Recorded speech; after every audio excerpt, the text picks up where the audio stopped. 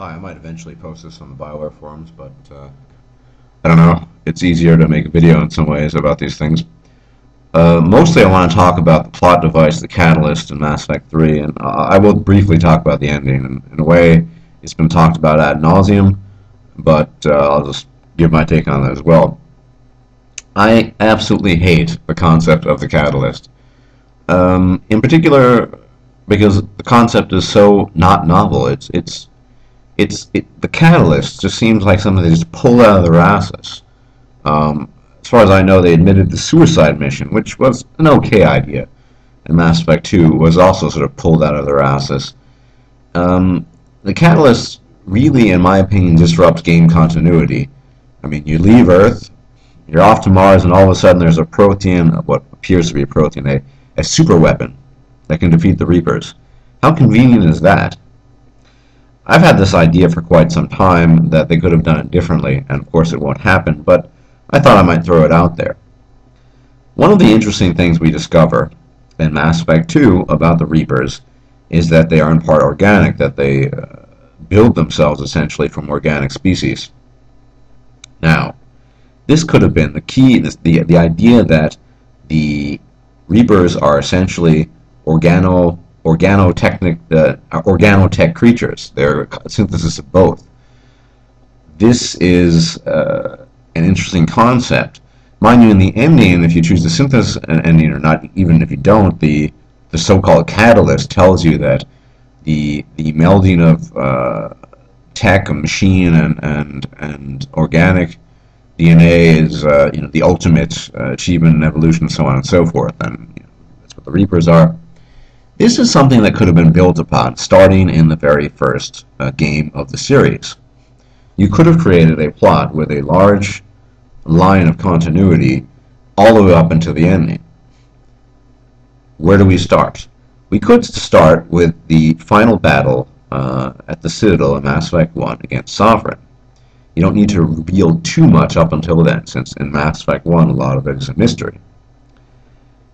After the battle, you might have some cutscenes, or at least some mention of the fact that scientists or someone had gathered various pieces from the Sovereign spacecraft, what appears to be a spacecraft, and discovered organic components and even DNA strands in the pieces of the spacecraft. And this got them thinking, and they began studying it. And you could have just left it there, right there, or you could have on some level expanded on that, but some hint that there's something organic here. That doesn't really make sense. What exactly is a Reaper? You might further build upon this speculation without changing very much in Mass Effect 2 by, in the very beginning, positing the idea that not necessarily that they're building a human Reaper, but that the Reapers might in part be organic, and you wonder how that's possible. All the way leading up to Collector Base, and you find out they're building a human Reaper, and so on and so forth. That would be a perfect time to take samples. Cerberus could study that, and I imagine Shepard would as well. So you have that continuity. The idea that Reapers are synthetics, but they're also organic.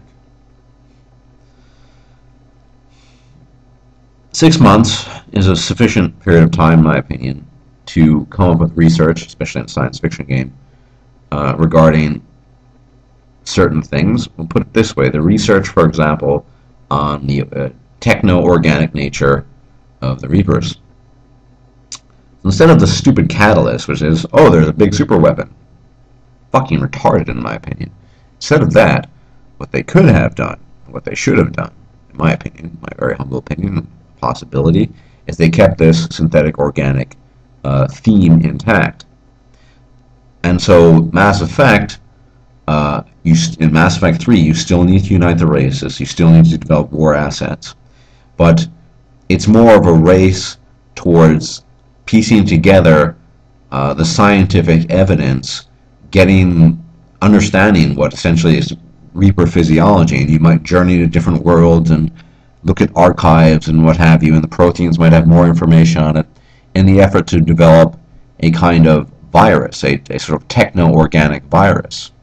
in the end, instead of the catalyst or whatever this piece of crap Deus Ex thing, it might be even more interesting to journey into dark space and the origins of the Reapers.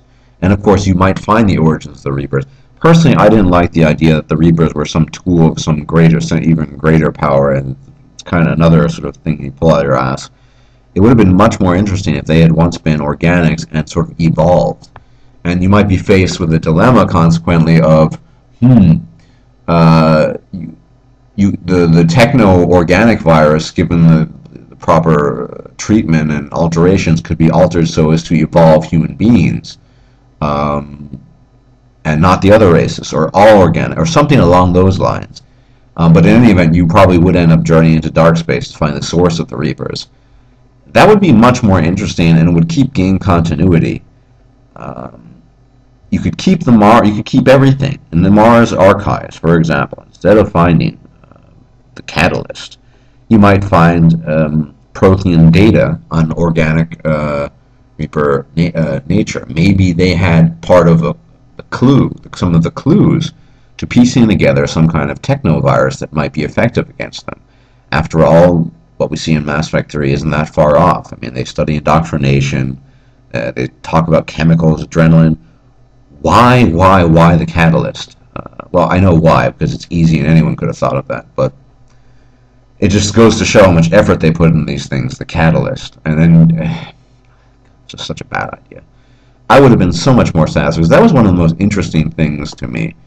So I've always been interested in evolution in general, this idea of synthetic-organic mix, and how the Reapers are in part organic. And they really could have built on that, and they could have made it, well, in a way, the Achilles heel of the Reapers. This catalyst thing, they just totally pulled out of their asses.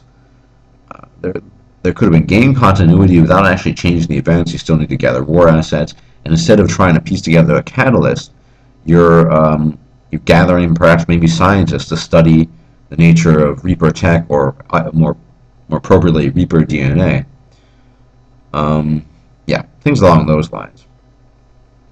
Regarding the ending, a lot has been said. It is pretty terrible.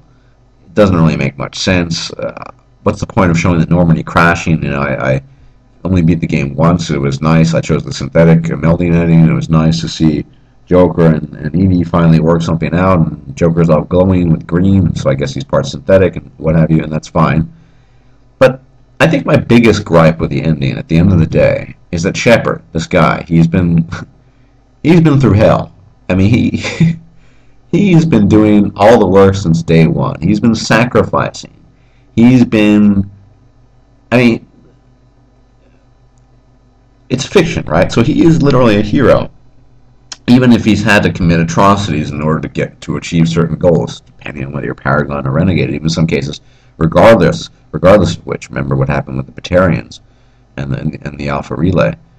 My biggest gripe is that why can't he just be happy? Why can't Shepard, you know, he jokes with Liara, for example, about, settling down and having blue children.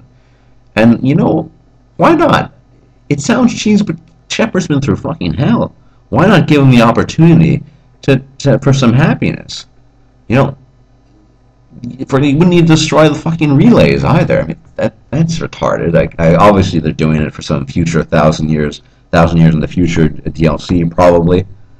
But I mean, come on, seriously.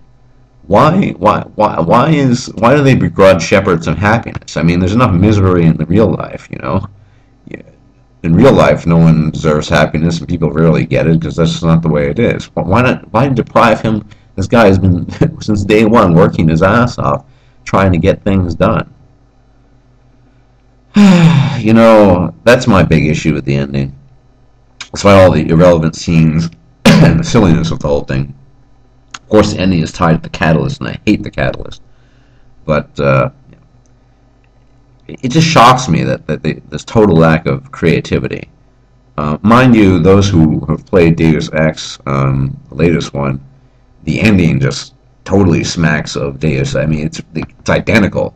3 choices. I think in Deus Ex there might be 4. I can't remember. I only beat it twice, 2 or 3 times. basically pressing a button. You're more or less pressing a button in Mass Effect 3 as well. Total lack of thought put into it. It's really just shocking. So yeah, the Catalyst sucks. PC and yeah, Shepard deserves a bit of a break, a bit of happiness, man. He's been doing way too much work for the past 5 years or so. I mean, cut him some slack.